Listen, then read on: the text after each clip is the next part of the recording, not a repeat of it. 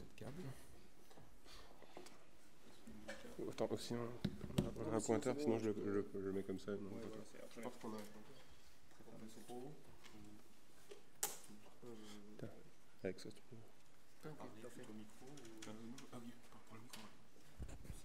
Ça va là? Bah, si ça suffit, moi ça me va comme ça, mais bon, ok. Comme ça, c'est bon. Okay, so we are going to. So this is joint work with Kenji Maya, and we are going to talk about subtyping inside proof assistance. So most of you should know what subtyping is, but just as a reminder, you can think of it as some kind of, well, not exactly inclusion, but it means that when you have some element of a type, let's say A0, it's also an element of type A1. This means that A0 is a subtype of A1. Or at least if it's not an element, you have like some canonical way of transporting it. It's called a coercion. So example of subtyping include record subtyping. It's when you can forget about some field of a record. You also have refinement types. When you have a type that is refined by a property, you can forget about the property and you still have the, like you can transport the value to the original type. And here we are particularly interested in what is sometimes called structural subtyping. That is when the subtyping on the argument of a type constructor induce a subtyping on the type constructor fully applied. For example, for list. So when you think about the intuition I gave before, you expect that when A0 is a subtype of A1, then you can pointwise transport each element of the list, and then list of A0 is a subtype of list A1. But it's not always the case that this transport goes, let's say, left to right. For example, if you look at function types, on the argument of the function, the subtyping is said to be contravariant. It goes the other way. This is why in many programming languages like OCaml or Scala, when you want to do structural subtyping, you introduce what is called Polarized. That is some annotation on type constructors to tell you in which direction you should go for subtyping. Now we are interested in proof assistance. So proof assistance have as a base theory what's usually a variant of Martin-Löf type theory, which is a type theory with dependent types. So you have at least dependent functions, a type of types, which is called a universe. Usually you have many universes. And also you have computation in types, which means that coercions can also appear in types. So you have to deal with that when you're defining your type system.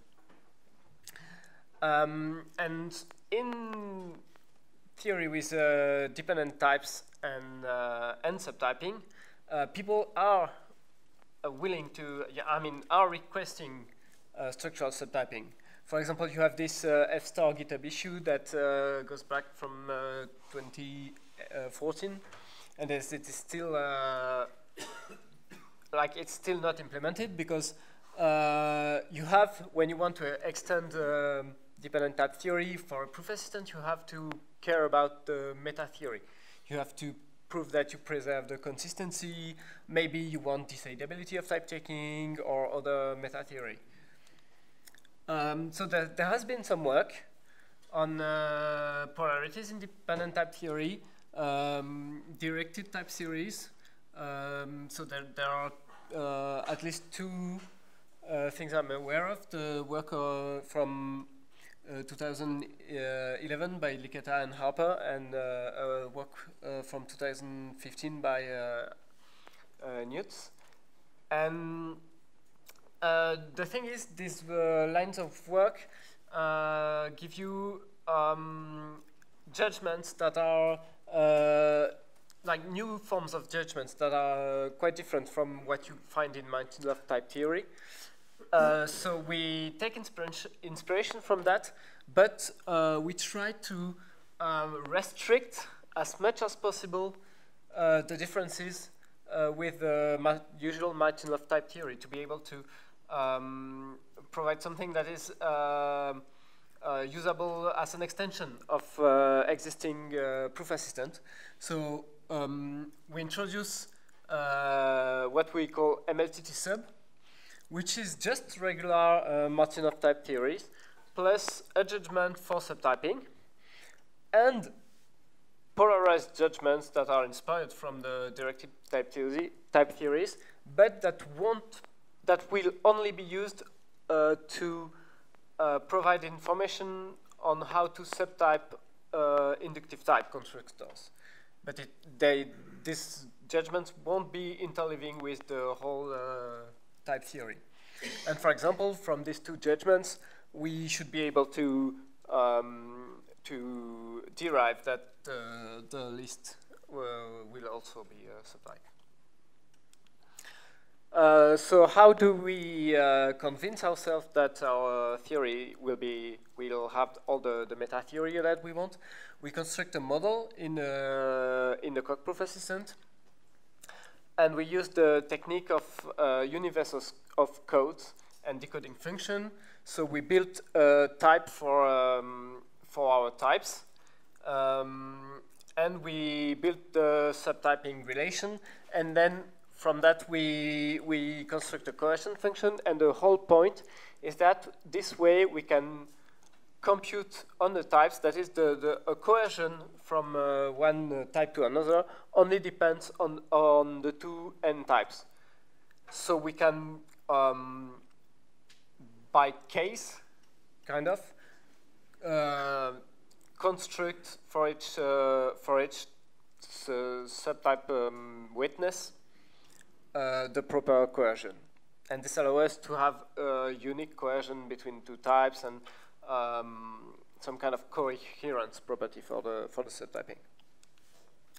And then how do we construct the coercion on inductive types? So what do we do with this kind of judgments? Here we use parametricity, some parametricity translation on list. So this will give you something that preserves relation. So if we have a relation on the argument type, then we will have a relation on the list. And the point is that with our polarities annotation, we will be able to refine this relation in some way, and to get that if the argument of list, the relation that is given on the argument of list is functional, then we are able to construct a functional relation on list.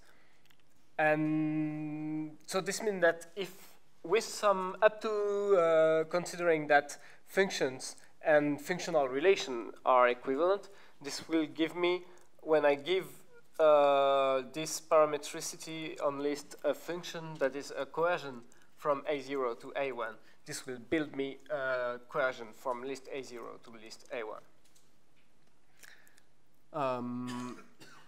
So to conclude, I have also a little disclaimer. So this is a work in progress, but I present a variant of Martin-Löf type theory, which is as close as possible to regular Martin-Löf type theory, but which features dependent. Features structural subtyping with polarities annotation restricted only to inductive types. And the goal of that is to be able to extend existing and established proof assistant with as little modification as possible. And as future work, we hope to be able to mechanize this extension on top of the Metacoq environment.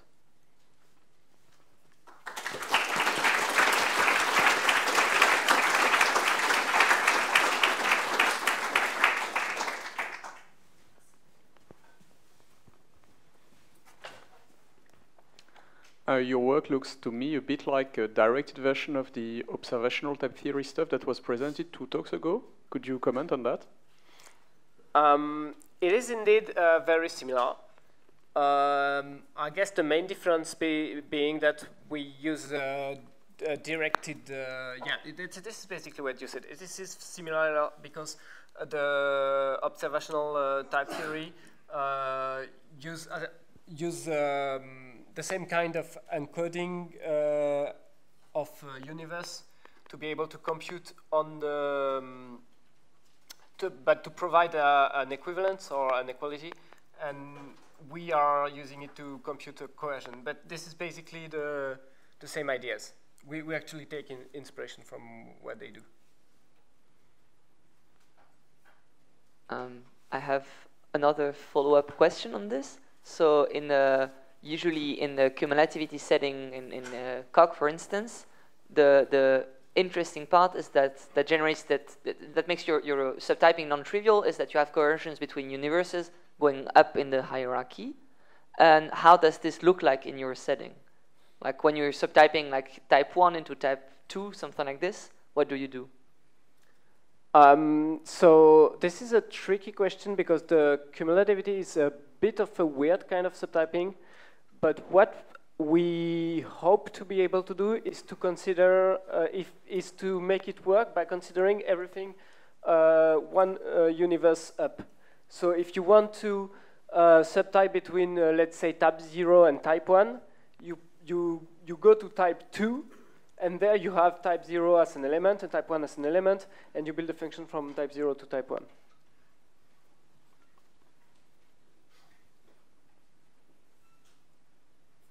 Okay. Can you comment a bit more on the restriction of subtyping to inductives and not any type in particular function type? Sorry, can you repeat? If it works.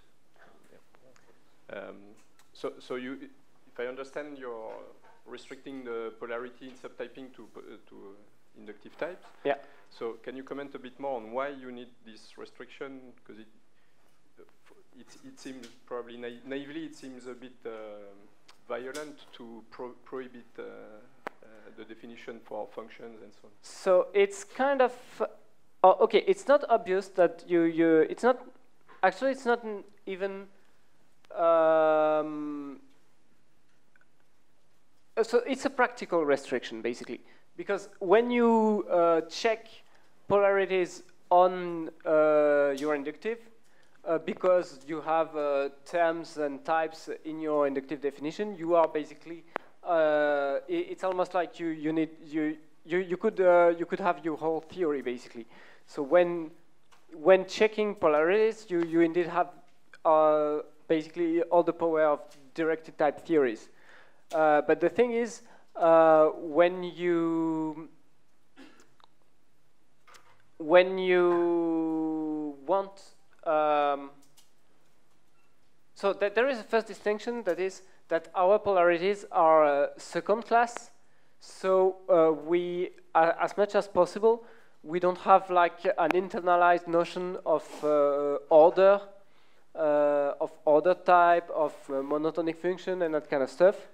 But we could also think about top-level definitions being polarized, at least. Like you could have, in the same way you could have an inductive declaration that is polarized, you could have a top-level definition that is polarized. But the thing is just that from a user point of view, what you want is structural subtyping, so it's usually on your new type that you are defining. So we are trying to restrict to the smallest possible practical use in some way. Okay, so let's thank the speaker again.